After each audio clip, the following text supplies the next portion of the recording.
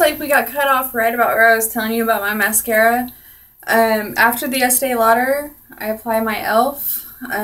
This kind of seals in that Estee Lauder and it gives me a little more volume and plumpness.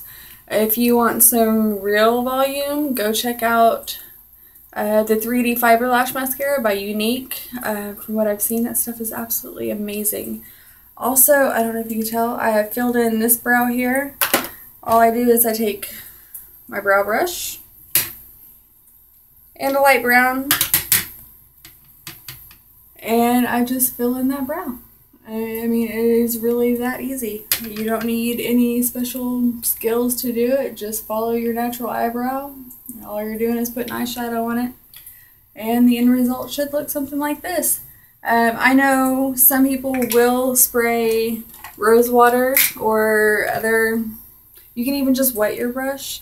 You can use your favorite perfume. There are a lot of different ways that you could do it.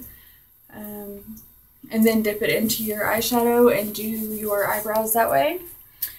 But overall, I think we've covered the smoky eye. And this is how I like to do it. Like I said, again, if you wanted to, you could really just go, whoa, not drop the phone.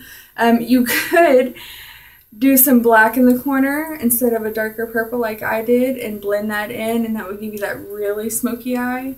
This is more daytime smoky, so you can kind of get away with a little more here or there. So if